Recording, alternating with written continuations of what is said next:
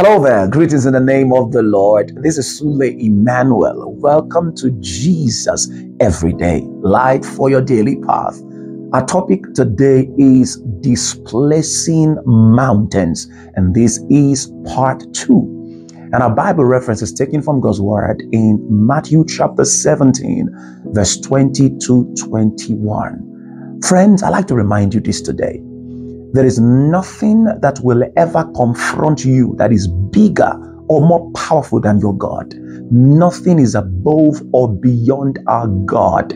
This is why we must live with the consciousness that God wants us to live with an understanding and a focus on who He is.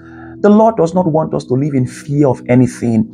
Neither does He want us to give up in the face of challenges. He does not want us to speak defeat or hopelessness in the face of battles.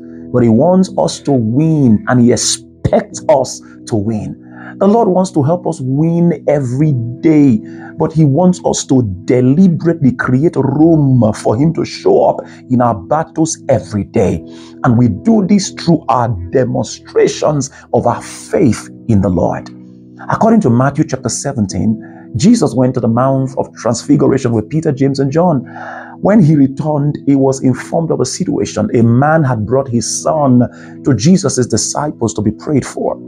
The devil was tormenting this child, but the disciples of Jesus did everything they could, but they failed to cast out the evil spirit in the young child.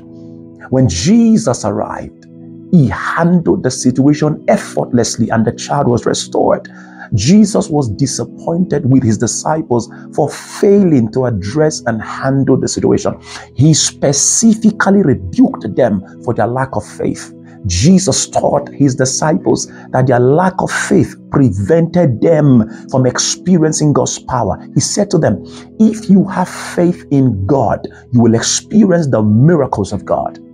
Friends, this response of Jesus was not only relevant to that situation, He was also teaching us as His disciples how to deal with difficult seasons and situations. Friends, there is nothing too difficult for our God to do, and there are no impossibilities in His realm. You must believe it. You must act accordingly, understanding that you can command any mountain to be removed and it will be done.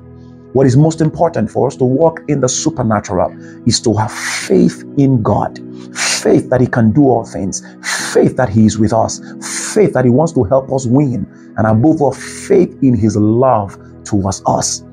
I believe that this has been a blessing to you. Please come back to this again, meditate on this again and again, and you will be empowered much more on displacing mountains. Please pay close attention to the wisdom push of the day, today's prayer, and our daily Bible reading, the day meditation and the night meditation. And if these devotionals are a blessing to you, like I know they are, tell someone about it, extend this blessing to another life, and God will reward you for this. Have a great day, Father, in Jesus' precious name.